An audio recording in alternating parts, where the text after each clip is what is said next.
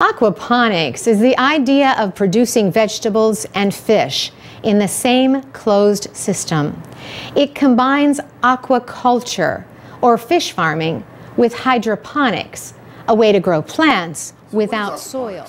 Aquaponics is the merger of aquaculture, raising fish, and hydroponics, which is a plant growing medium. The benefits of this system are that there is no waste. The fish are excreting into the water, which we are pumping up into this plant bed. We have a bacteria culture in here that is converting the ammonia from the fish to nitrogen, which is feeding the plants, and it's doing a very good job. This system is only a month old, and look at the life we have here. And the concept is fairly simple. You can grow vegetables, fruits, or herbs in the upper system in growing beds made out of pebbles or sponges that have water running through or under them.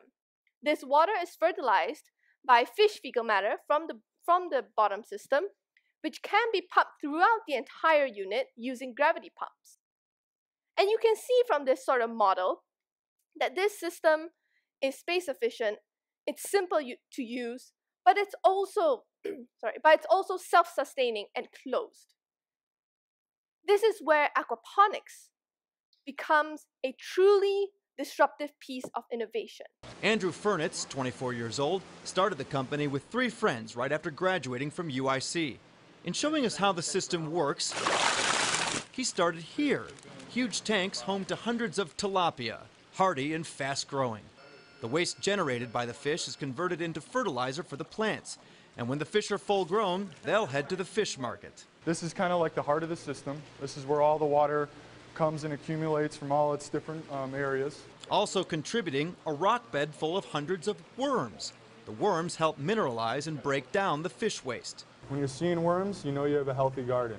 The water, packed with nutrients, is monitored 24 hours a day with digital sensors and corresponding software. The water circulates under big styrofoam trays where the plants grow under special fluorescent lights. As long as you have healthy, oxygenated, well-cycled water, they're going to stay healthy, and they're not going to get root rot, and they're going to grab nutrients quicker than they actually would out of the soil. And instead of pesticides, ladybugs do the work.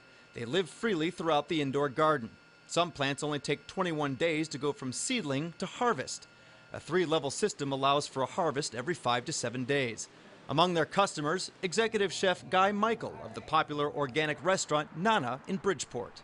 It's kind of unique to have a local product with that much variation. Usually you get basil or Italian basil or Thai basil, but to have, cinnamon basil and sweet basil and, tons of different things coming in is great. Arash Amini, also 24 years old, is confident their company will be successful.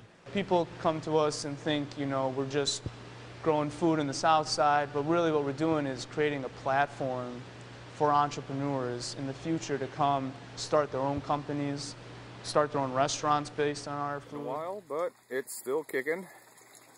There are some goldfish in there. Of course, some snails because of algae.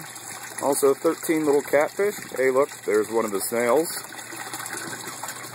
But the important part, the really important part, look at those peppers. They're going nuts, growing fast, growing quick. We have more peppers over here that are going great.